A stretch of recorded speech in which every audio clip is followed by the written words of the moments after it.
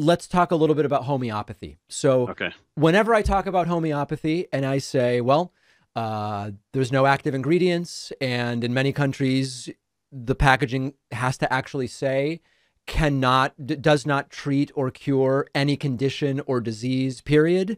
And you look at studies where you can compare homeopathy to placebo, and it doesn't work, and people just get angry with me, and they often will write to me and they'll say, my uncle is a homeopath, or I was successfully treated with homeopathy, or whatever the case may be.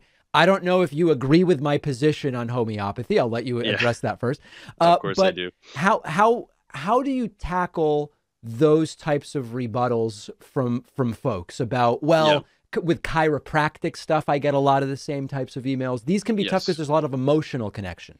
Right. Yeah. And that's not my forte. I'll say that right off the bat. I'm not, if somebody has a really strong emotional bias there towards something, it's hard to penetrate. And that's not really my specialty. I like to make these larger, this debunking content where I can go in and explain to you beyond a shadow of a doubt why homeopathy is pseudoscience.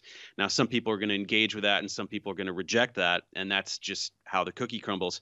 But I think that my strategy is to go in and say, okay, why would you think that homeopathy would work?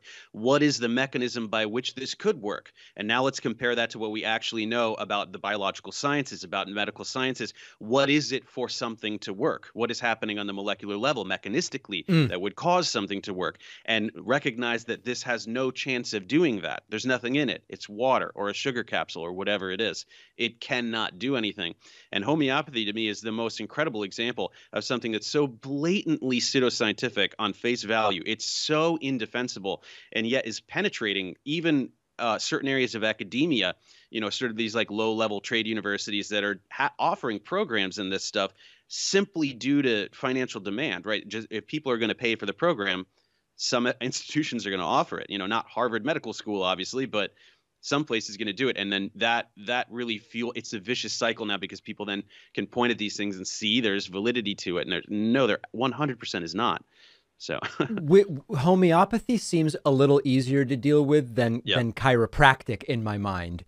And I think one of the tough things about chiropractic is there is this kind of blend where I've never had it done, but some of the adjustments probably feel good, at least in the short term. Maybe there's an endorphin release. There's maybe a stretching component. There might be something that's more akin to like massage that is good. But then you have all of the supposed uses and right. treatments and the mechanism of subluxation of the spine through which it supposedly works and this type of thing.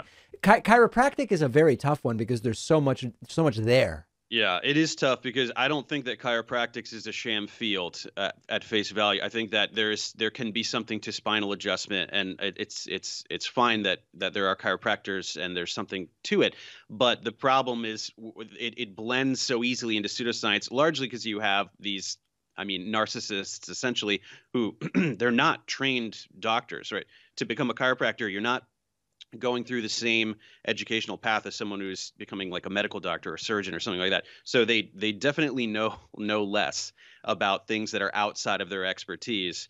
But then you have people that go on the internet and say, I'm a doctor and here's some stuff that's totally unrelated to chiropractics about nutrition or Yes. something like that. And you should listen to me because I'm an authority.